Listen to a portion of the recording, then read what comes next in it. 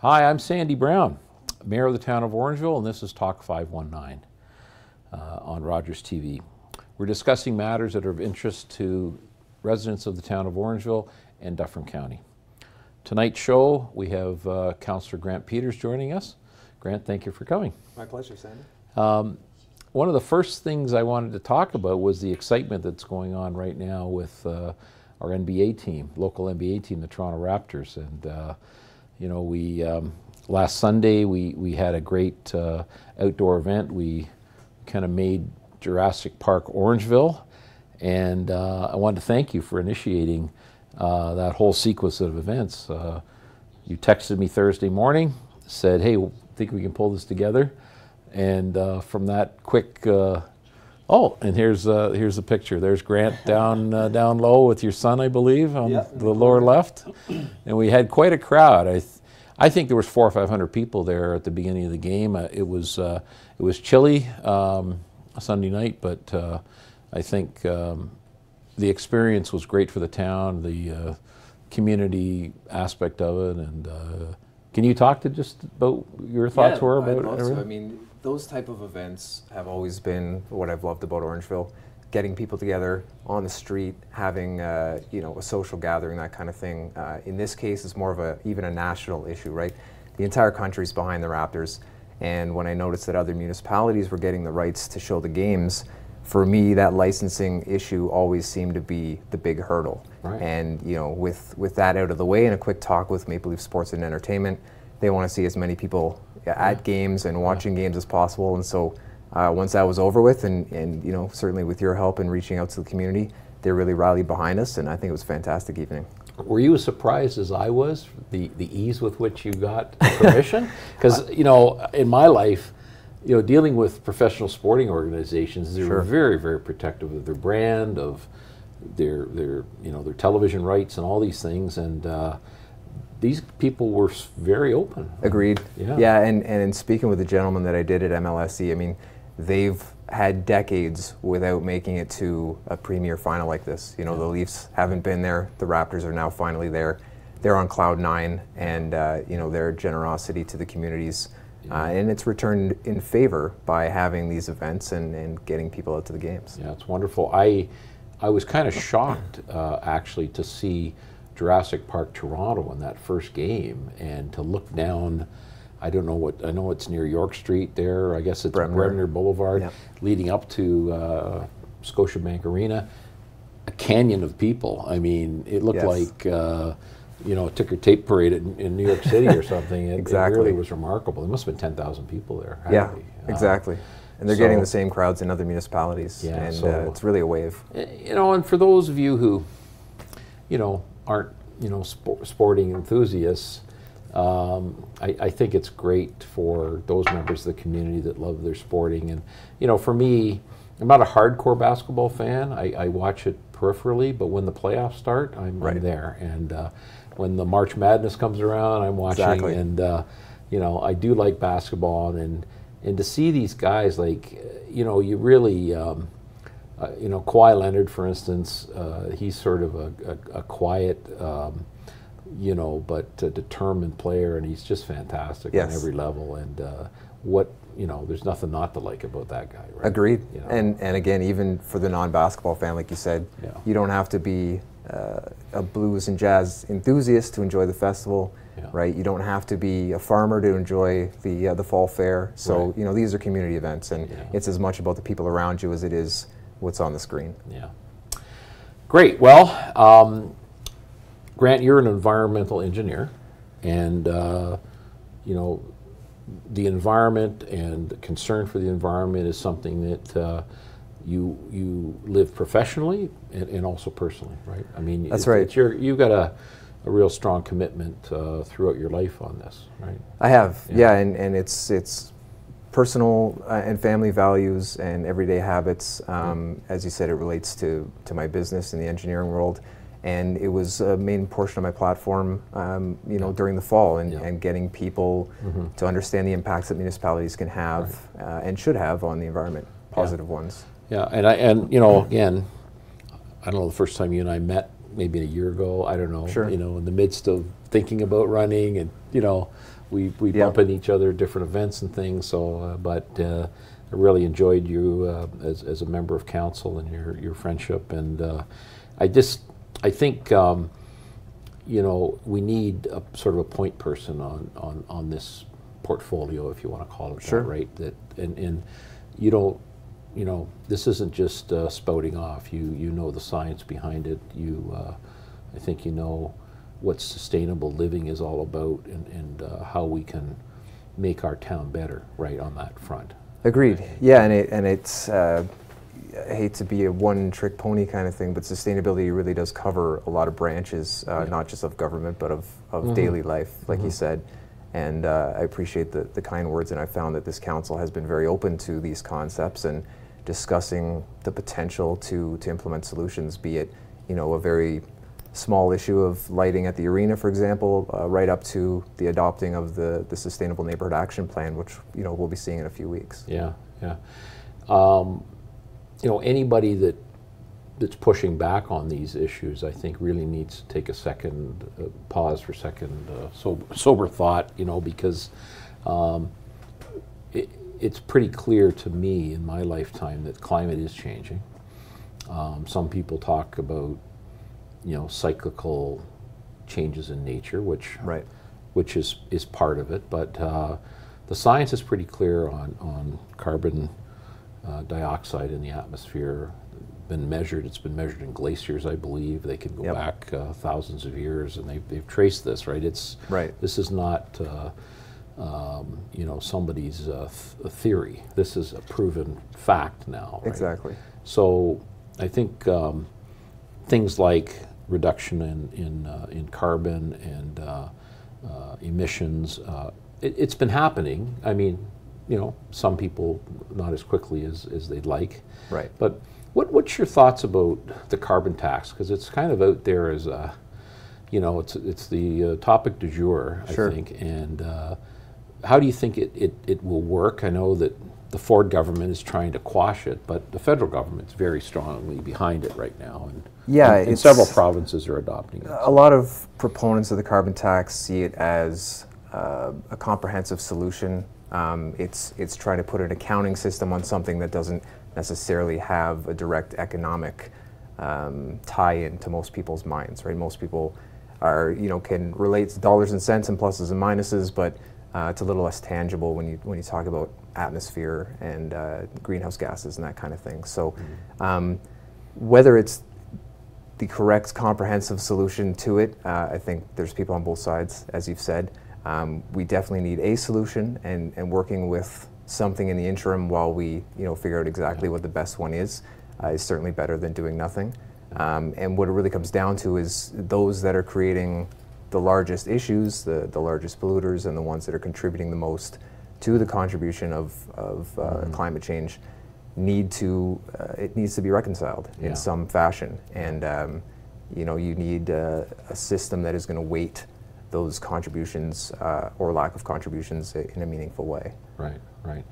I'm just wondering about how you balance the natural resources of this country and the abundant natural resources from fossil fuels particularly, and although, you know, tar sands is an ugly word in some people's minds, it's a resource that scientists have, you know, found a way to harvest it.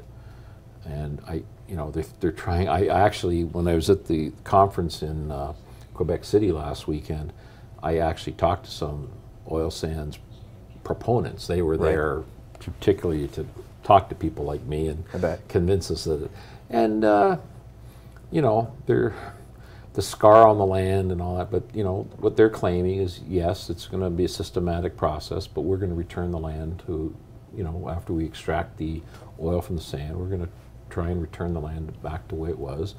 We're trying not to you know, damage the water systems, or you know, retaining the water that's used to extract. But what do you say to our, you know, inherent natural resources that we're very, very strong in Canada versus fossil fuels in general. This is sort of the problem is we all grew up with abundance, and I mean grew up as a country. Hundreds of years, we've never lacked for anything, right? Especially water, natural resources, aggregate wood, that kind of thing. So when we start seeing the problems that other areas of the world are having, you know, they've already reached that point that we're not yet at when it comes to resources. And so it's definitely a mindset shift.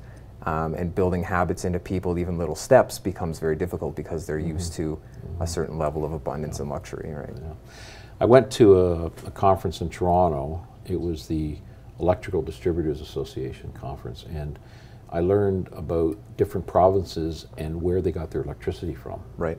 And I found that actually Ontario is pretty strong in renewable energy and in nuclear power as being a source. So nuclear, hydroelectric, solar, and wind make up, I think, over 90% of our electricity grid. You know, and we are a very, very small portion of fossil fuel. So Ontario got it. It's some people are pushing back to say that's why our hydro rates are so high. You know, I just look at my own experience. My house, my hydro bill is usually not more than $100 in my house. Now I've converted all my lights to LED, and I try and turn things off, and I keep it. When you think about it, it's $100 to be able to have power on anything at your, you know, at your whim. It's really a ridiculously low amount of money. I spend more money on coffee at Tim Hortons every month, honestly, than my hydro bill is. So. Yeah, and you saw that sort of energy mix come to fruition through things like the Green Energy Act and the feed-in tariff program, and encouraging those renewable energy systems, not just the consumer side, but the production side. We've seen the solar industry grow, we've seen the wind industry grow. Nuclear, while it's a low carbon option, has other environmental impacts like waste, but you know, when it comes down to it, we are still feeding the peak condition with fossil fuel burning, and that's where you get these spikes in greenhouse gas emissions. So it's a matter of leveling our usage. When everyone turns everything on August at 4 p.m., we end up spiking, having to go to that natural gas solution, which is where we end up emitting more than we do on a typical basis. Thank you. We're going to take a quick break here, Grant, and we'll get back and we'll talk more about sustainability, about sustainable Orangeville, and about what we can do as a council to improve our lives. Great. Thank you.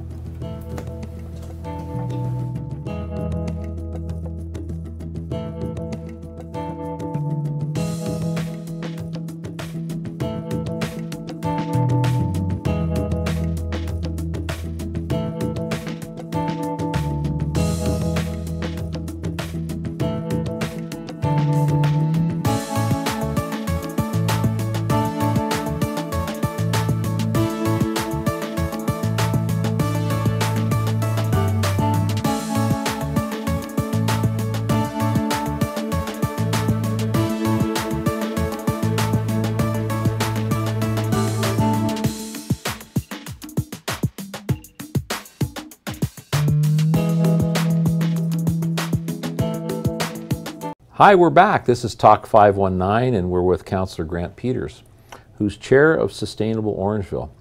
Grant, I just wanted to start now to talk about Sustainable Orangeville. This is a name change for this committee of Town Council. Can you just talk briefly about the name change? Sure. I'd love to. So it was the Orangeville Sustainability Action Team, which was quite a mouthful. They were in existence for just over 10 years before our council term started. And I think it just didn't have a lot of buzz around it. The people that knew it well, but a lot of people in the community didn't know what we were, what we did. Of course, I sat on that committee before becoming a member of council. And so now as the chair, as part of a rebranding, if you will, and an awareness thing, we've moved now more in line with other committees like Heritage Orangeville, Access Orangeville, so Sustainable Orangeville sort of rolls off the tongue a little better and gives us a bit of a refresh. We now have a bit of a logo for some of our materials, and but we continue to do the same good work. Right.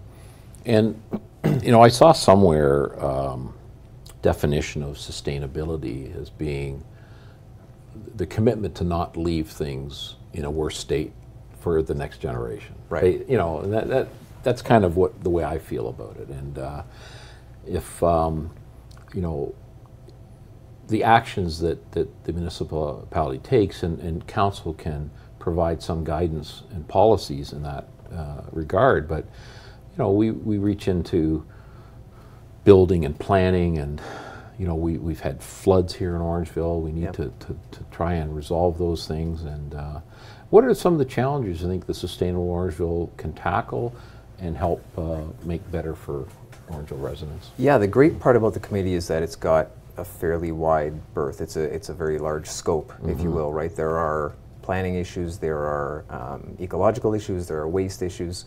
So we have a number of subcommittees. One of them that continued from last time was the Active Transportation Committee. It started with the bike routes. We now have the Cycling and Trails Master Plan, so implementing that will be sort of a focus of ours. Same with the Sustainable Neighborhood Action Plan, was a bit of a project from the previous term that will now likely come to fruition this term in terms of guiding principles for municipal decisions and staff to follow. We continue to do the tree planting days, the Earth Week events, and anyone who was paying attention a couple of months ago, we gave out the environmental awards, and that was in their 10th year. So that recognizes people in the community that are doing great things. They don't have to be committee members. They, you know, don't have to be getting a ton of credit for it. A lot of people do this for passion and environmental reasons rather than credit, you know, credit and fame. But did you want to mention some of those people that won? Yeah, no, I think we should. So there was 4 categories. In the business category, Deja Vu Diner was the winner. Jen Betts over there has been doing a number of innovative things when it comes to how restaurants produce waste or reduce their waste. Creamers, exactly. It's a perfect example. How many dozens of creamers does a breakfast place? Hundreds every day. Exactly. Right? So going to ceramic containers, building in a little more fridge space. It's something you don't see, and you know, we think that's among other initiatives. It needs to be recognized. And I'm sure plastic straws are probably not put in drinks when they're served. Exactly, and they add up when you're in operation 7 days a week, right? So, so that was the business category. In the group category, we had a class from Parkinson Elementary. Yes. We've had previous winners from Spencer Ave. You know, a really strong teacher with environmental principles can really invigorate a class to take on projects and build awareness around environmental issues. So that's great to see in our community, and so, you know, that was a winner in that category. We had a young woman, Annika Bennett, who attends fundraisers and tree planting events and builds awareness and really spreads the word in the community about environmental issues. And so she was a front runner and received the award this year. And then, of course, former councillor Sylvia Bradley, who started OSAT back in 2008 and also recently won a Credit Valley Conservation Award, one of the highest awards for watershed excellence. So obviously her contributions, they make up a long list, and so she was a very deserving recipient. Yeah, Sylvia's been a champion for sure on environmental issues here in this town for many, many years. So congratulations to all those people. You touched on waste there, and I know as the deputy mayor and myself sit on Dufferin County Council, and that the waste management contract is going to be coming up, I think at the end of this year, beginning of 2020, and we need to look at that and see how we can be better. For instance, at this conference I attended in Quebec City, I talked to a company. They will build a facility for you to take your waste, and they'll recycle 90% of the solid waste and end up with only 10% afterwards. And some of the products, they take plastic and they grind it, they separate the plastic up, they create some composting material, and they're building these facilities for free, which is mind-boggling. Wow. All they want is the tipping fee, which a landfill gets. And that's it. So, you know, I'm thinking, what's wrong with this story? This sounds fantastic. So they built a facility, I think, in Chester, Nova Scotia, and it's going to be opening this summer, in the next two months. We should be sending you down to check it out, because they were reaching out to municipalities to say, hey, we're prepared to build these facilities to take your solid waste and recycle 90% of it. Only 10% would go to landfill then. That's amazing. The waste discussion has really boomed lately. There's a lot of people talking about it. The county came out with their long-term management strategy. They're looking at textile recycling. They're looking at every other week garbage. They're looking at initiatives on both ends, right? Not just, you know, can we recycle more, but can we reduce the volume we're creating in the first place?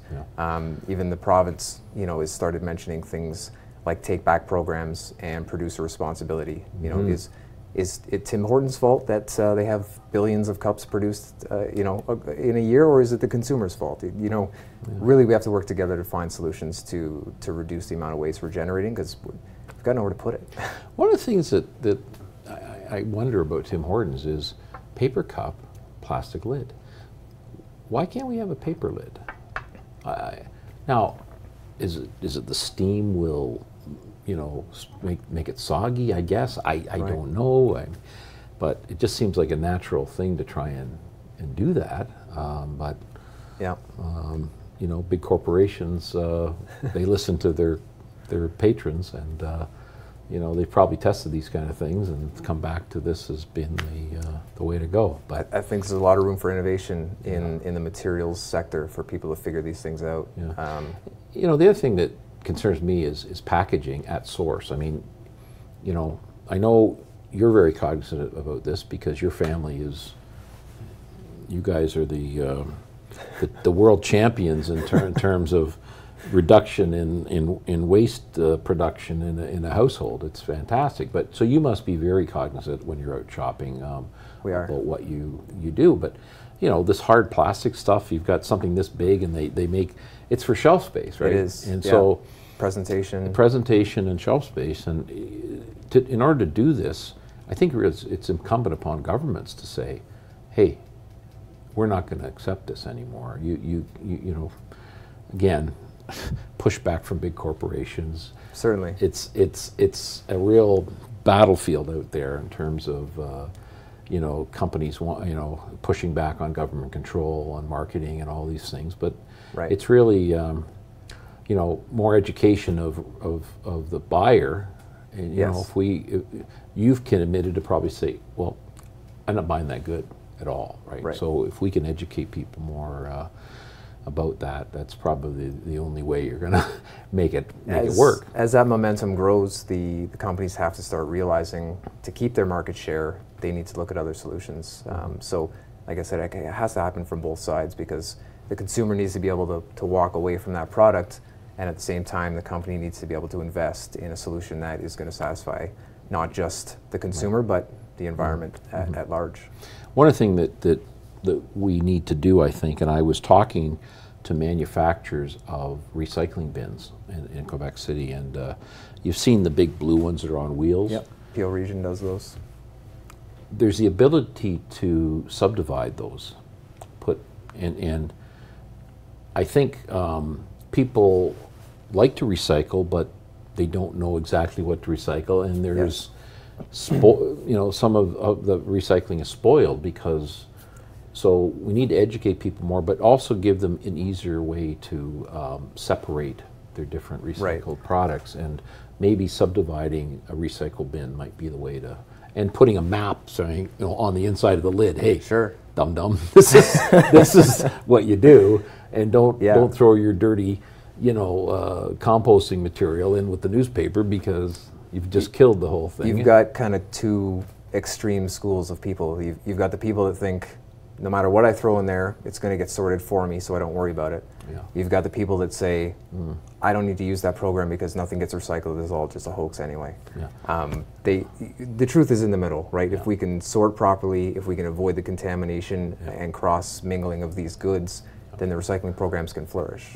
And the waste management companies, if we can give them a pre-sorted product, it's likely that the cost is going to be less, because they're going to be able to actually generate income off of these abilities to recycle newspaper, their cardboard, operations become more efficient, and their market becomes... So we're kind of pushing the sorting operation back to the resident of the town by doing this, instead of having, you know, a plant full of people doing this, right? And that's the easiest place to sort it, is in the home. And when recycling programs first started, people got into the habit of washing out their cans and, you know, sorting metals for plastics and that kind of thing. And I think somewhere along the line, the one box system just sort of fell apart, and people started throwing just about anything in there. Well, you know, I understand a pizza box that's got grease on the bottom of it.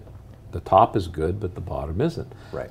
I mean, I know that now, but most people don't. But can you rip that off and do a little pre-sort? So this will be part of the county's outreach program. The education for them is going to be a focus. Yeah, and you know, one of the things that I've been pushing is communication, right, to our residents, and things like mobile apps and an improved website where we can educate people and push information out to people. Agreed. We've only got about a minute left here, Grant. So, sure. Sustainable Orangeville, what do you think are one or two, you know, quickly now, one or two items that you would like to see happen in the next 3 years, you know, in Orangeville to help with environmental issues? I think a lot of it is going to come down to the Sustainable Neighborhood Action Plan. There's a lot of metrics and goals that are going to come out of that document. There's sort of 7 broad categories that cover anything from water to ecology to energy. Really, that's going to be the guiding document for staff, but I think Sustainable Orangeville needs to take a look at that and say, you know, what expertise do we have around the table? Which initiatives can we have more of a grassroots involvement on, and really accelerate those things? Because when the staff and the community can work together, we're going to accelerate the progress of those types of things. Grant, thank you very much. I think we need to talk more about sustainability. I really want to thank you for joining me today, and we're looking for a healthy future for our residents in town. Thanks for having me. All the best. Thank you.